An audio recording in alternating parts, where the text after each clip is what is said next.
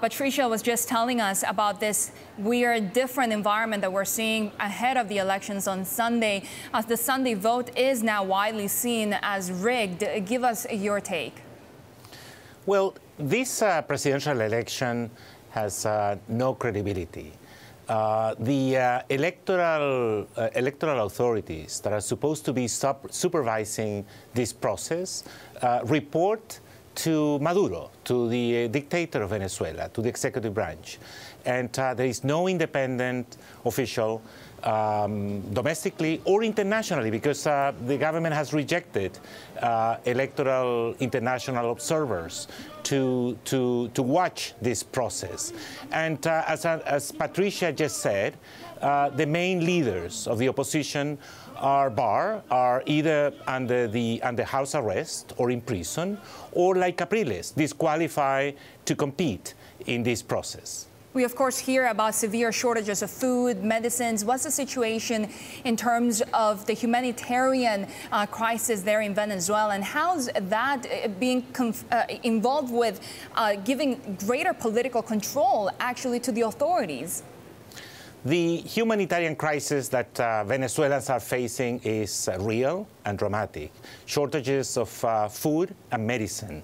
In a context of hyperinflation, is extremely difficult, especially for those poor Venezuelans, to survive in this context. And the government, including Maduro himself, has implicitly and sometimes explicitly threatened the population of Venezuela that those ones who are getting some food under price control, which is essentially to survive in Venezuela, they should participate in this process.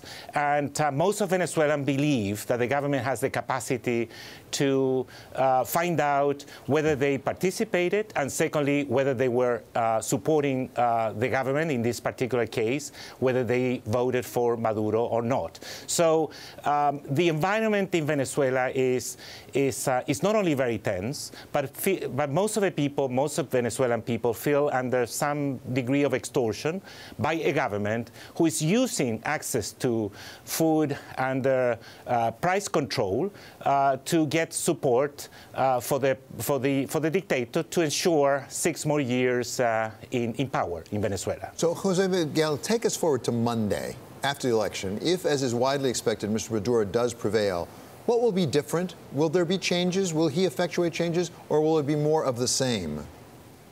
Domestically, it's going to be more of the same.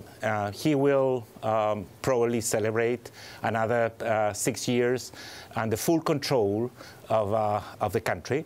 But internationally, these elections have been already discredited by most of the international community, most of democracies in Latin America, the U.S. government, Canada, the European Union has requested to suspend this process for lack of credibility. I anticipated that internationally, Venezuela and Venezuelan officials, those ones involved in human rights abuses as well as corruption, are going to suffer additional sanctions from the European Union, from the U.S. and Canada, and from main democracies in Latin America. But Mr. Vivanco, there have been sanctions already. They don't seem to have had much effect. Why would they have effect if they just increase the sanctions? The sanctions, actually, I think, are hurting the government.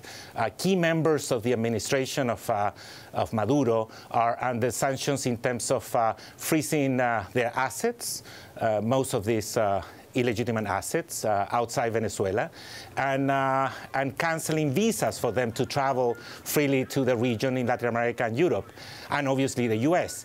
And this is an important issue for them because every time that they meet with the opposition, the local opposition, their first demand is to ask them to persuade the international community to suspend these sanctions.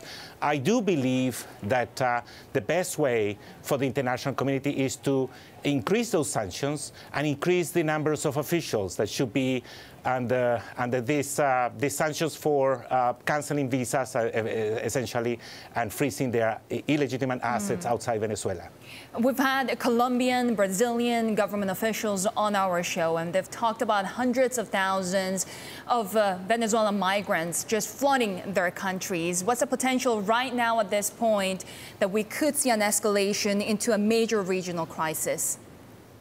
Particularly in Colombia. Colombia is facing a very, very serious exodus, immigration of mostly poor Venezuelans who are escaping from insecurity and lack of food and medicine. And this is creating a very serious burden for countries like Colombia and some states in Brazil that are at the border with Venezuela. That's why, some of these governments have requested cooperation from the international community to provide medicine in particular, but also food for those refugees that are located at the border between Venezuela, Brazil, and Colombia in particular.